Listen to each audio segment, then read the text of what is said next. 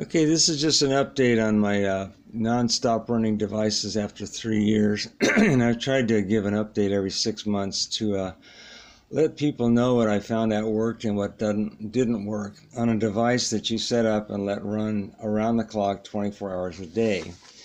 And most of them are battery powered, so this is not perpetual motion. This is just in a battery powered electric motor, but some of them are running on supercapacitors, and that's rather interesting. And they're devices that run around the clock 24/7. Some of them gain energy using a solar panel, and some are strictly battery powered.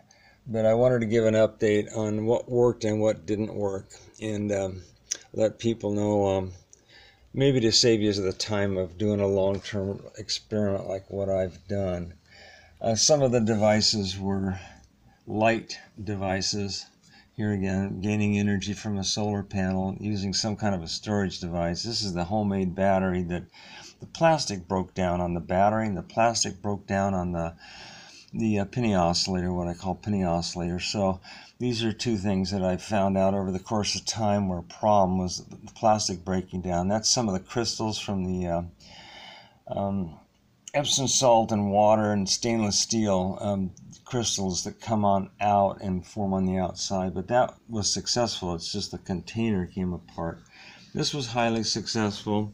It's just a solar wobbler with an alkaline battery with a 740 ohm resistor, dropping it down, going right into the solar panel on the solar wobbler. No diode. There's enough resistance in the panel that you don't drain the battery down, and that was very successful. This was something that happened in the last 6 months, I would say 6 months to a year, that I found successful. A 2.7 volt supercapacitor with a solar garden light panel will keep one of these low ohm devices running around the clock. And where I live in Southern California, we get enough sunlight here at 34 degrees north latitude to get this to happen. And this is just in a window that gets about an hour of sunlight every day. Whether it's cloudy or sunny, enough energy comes into that to keep this running around the clock. This one here worked. It's just not very bright. And it was what I called a forever light that I started in 2013. And it's just a blinker, and it uses a couple of these polycene capacitor batteries in series. That worked. I haven't had it apart in all these years, and that just keeps going around the clock. The story over here was kind of interesting. Bearing problems and also storage device problems. I finally ended up with 2 AA's in series to up the voltage on the thing so it wouldn't stop running. And that's the circuit for it right there. It's one of these complementary transistor circuits that Dad was the first one that came up with the motor driver version of that complementary transistor circuit. And you can vary the resistance here and vary the voltage, and of course vary the ohms on the coil. But that's what I have here on the Laser Sabers Easy Spin that has never stopped in 3 years. It's just kept going.